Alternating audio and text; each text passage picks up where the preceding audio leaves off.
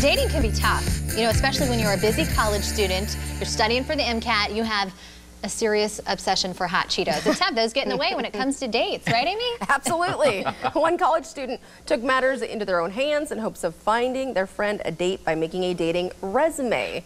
And that story is today's Man Up segment. That's right. In our Man Up segment, we get the guy's opinion on, usually it's topics like Dating 101. Yeah. And I was wondering, are you going to hold hands with Tony here? I know you've been wanting to do that. Thanks for putting me next to Tony, because now we have like rush hour 5. I'm in trouble. Yes. Carter, come on, Lee. I mean, like together.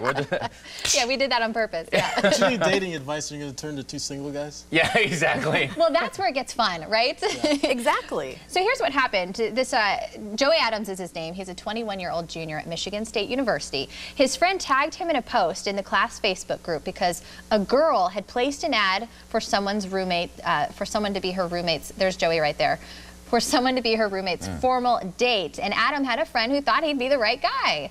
So it read, looking for a formal date for my roommate. She's blonde, she's got a pretty smile, she's got blue eyes, she studies hard but still knows how to have a good time, and she will 100% be showcasing the night on Snapchat. So you could even end up famous. What could go wrong, right? Serious inquiries only. They didn't want anyone to think that this was a joke. What could go wrong on Snapchat? I know, right? You have dog ears and huge fairy eyes. It's perfect. So what happened was she placed the ad, and then a friend decided to take matters into their own hands because the roommate, of course, her friend was too busy to meet people. So what a wing woman, right? Placing an ad for her. I feel like we have two wing people in this story helping these two get together. Yes.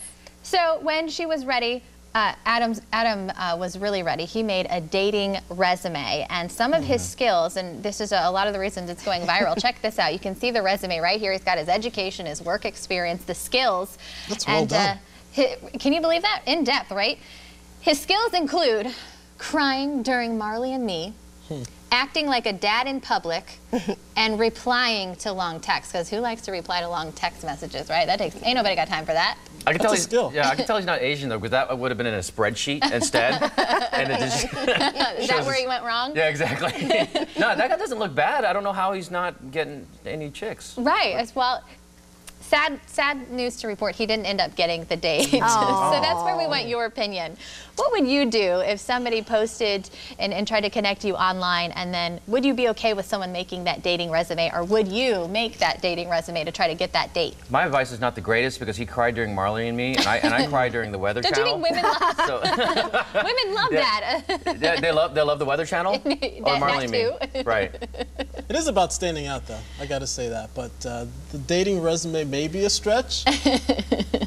I feel like you'd want to go more high-tech, because, I mean, you could do a video resume now. You know what I'm saying? That's so true. Yeah. That's so true. I'll try to help you guys, since you're both single. Please. I mean, you know. Give us dating advice. Would it work for you guys? Got the resume? Like you said, it's all about standing out, right? Yeah. But crying during Marley and Me, I would be sold on that. I would.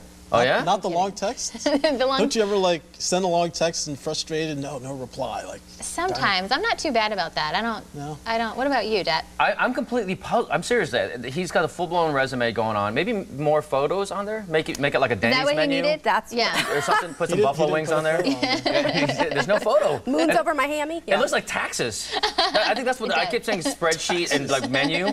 Nobody wants to see too much information on a first date. Maybe that was it, right? Exactly. Or at least show his tax returns or something. At least. Let's just be up front. Yeah, he probably didn't have a whole lot to work with, maybe. Right. Maybe change the font. Oh, that's a big thing these days. Maybe he's using New Times Roman, and you change the Comic Sans and get more chicks. I always use Comic Sans. That's my favorite. Comic Sans is the new Tinder. So as we close here, it's your time to man up. Did he do a good job, or is that a thumbs down? I mean, it's a good try. It's a hit or miss. It could have gone well. It could have been a disaster this time. Down. Are you guys kidding me? He's viral. He can now have a choice of anybody on the planet. We'll answer for you. Here's the truth. He's doing better than me, because last night I was watching Forensics Files, and I was watching people get murdered. And that was my dating life. Oh, gosh. Okay, so thumbs up. We're out of time. Thank you guys for joining us. If you want more on Man Up, head online, check out our website.